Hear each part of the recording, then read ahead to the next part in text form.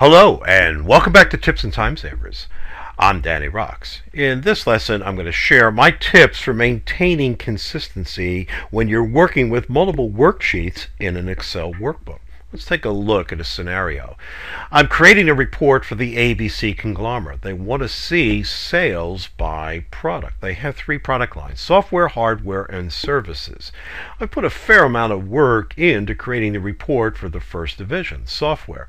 I've applied merged and center for the title. I've used the heading 1 style for the divisions, and I've applied currency with 0 decimal places for the cells that will show the sales, and I've used the sum function to total up each of the divisions. Now I want to have a consistent look for hardware and for services. One way to do that is to right mouse click on a tab that you want to make a copy of. Move or copy. Make sure that you check create a copy and then determine the placement inside the workbook. So in this case, before sheet 2, click OK. And there you go. I have software 2, and all I have to do to change the title is double click. Let's call this hardware. Hit enter, and now I could repeat the process for services and be complete. Well, what if I had 25 divisions? What if I had 50 divisions? Is there another way to do that?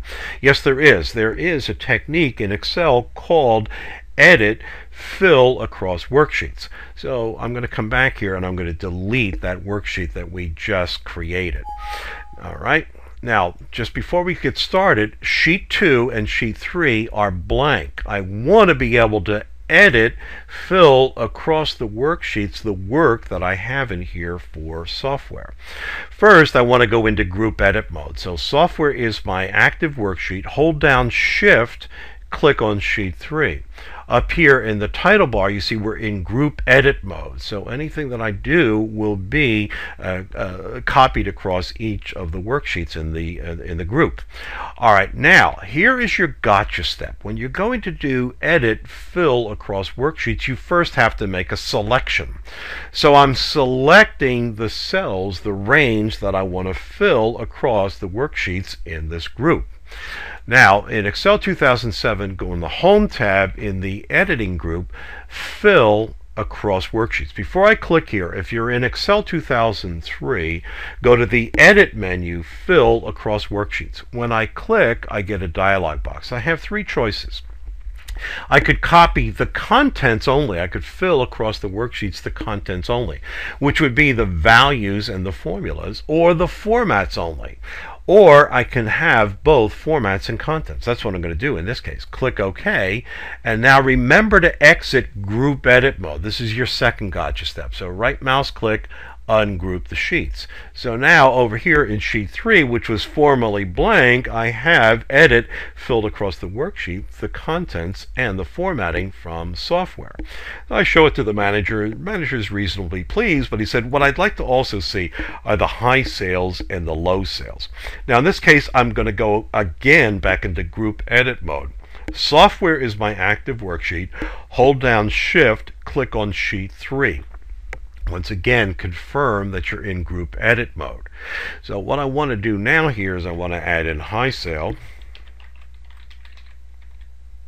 and I want to add in low sale down here. And for high sale, I'm going to use the max function, equals max, and I'll make my selection of the range. Right mouse click, and now here for the low sale, I use the min function. Select the range, right mouse click, and now let's autofill across the divisions. All right, now of course I'm going to put some other values in there. Let's just put in,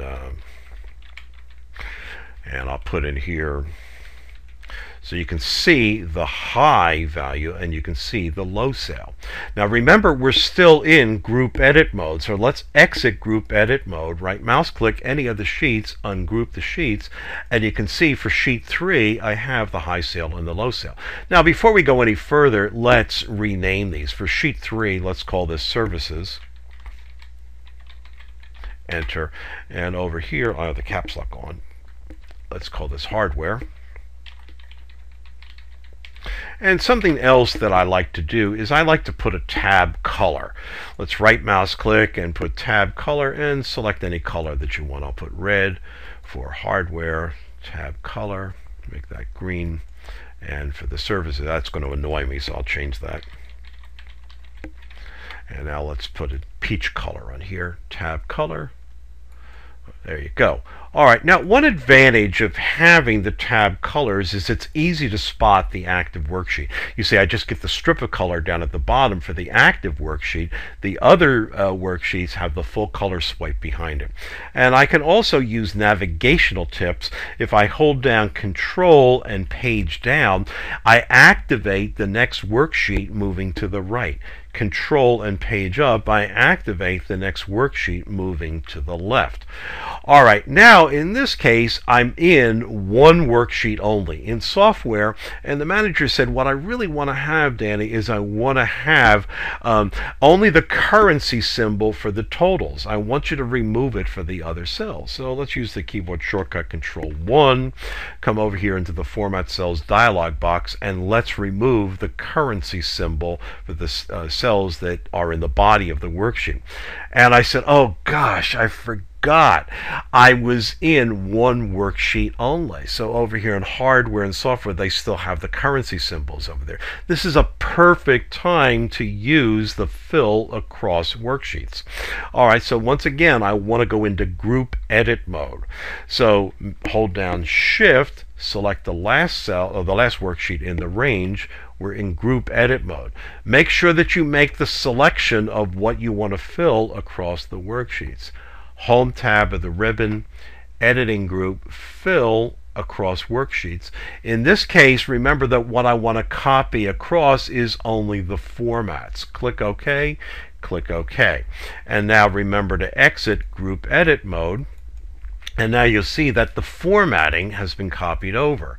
So there you've learned a really valuable tip. This will really save you a lot of time. It will help you to maintain consistency when you're working with multiple worksheets in an Excel workbook. Edit, fill across worksheets. And that's typical of the tips that I offer on my DVD, the 50 Best Tips for Excel 2007. And I'll see you in the next lesson.